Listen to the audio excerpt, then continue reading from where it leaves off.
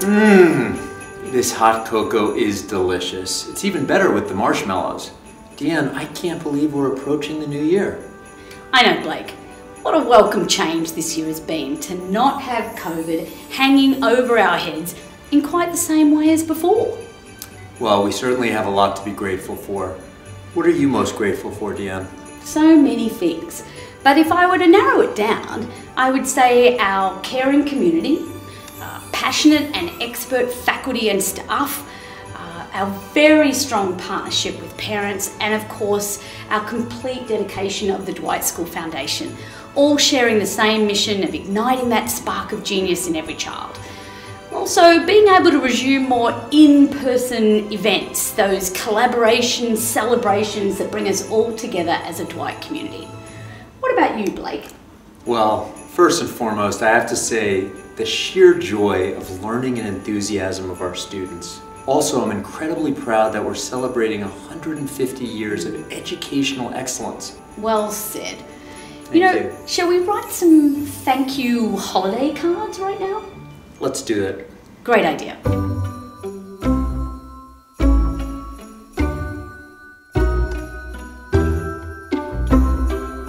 Well, let's recap all the wonderful things we have seen so far this year, starting with our school spirit and service.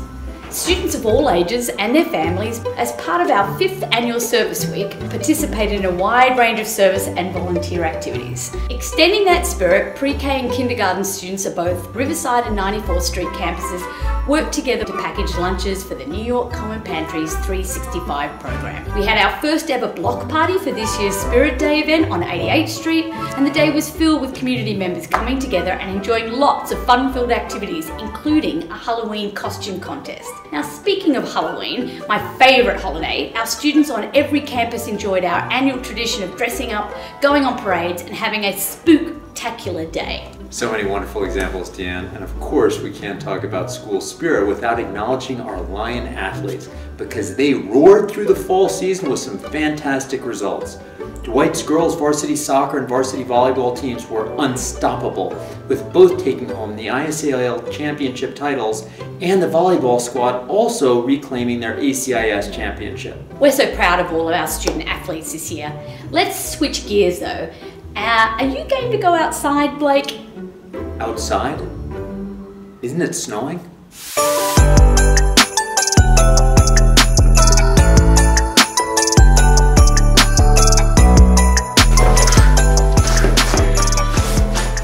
Finally, we have been able to resume some Dwight trips this year as well. It's true, our 8th graders went to Washington, D.C.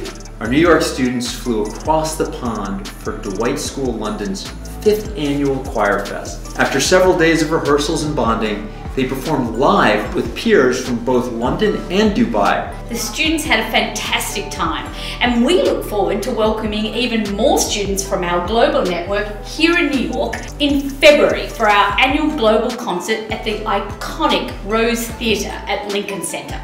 Say, Blake, it's getting a bit nippy outside. Maybe we should go back in and make some decorative snowflakes. Sounds like a great plan, Deanne. Looks like you might need some more crafting help, Blake. Look, it has been amazing to see students flourishing again in the arts without restrictions. Upper school students shared the acting and directing work at our Performing Arts Centre during Fall Scene Night. Student talent continues to shine brightly in the upper school theatre production of The Lyre. Kindergarten and Timothy House students returned to Symphony Space for the first time since the pandemic for their joyous holiday music celebration, and students in all grades shared their love for music at our Fall Conservatory concert. Our mini art shows, together with the Fall Art Exhibition, featured a beautiful array of pieces reflecting the work students of all ages have been doing. Yeah, Blake, we'll need some more work on that.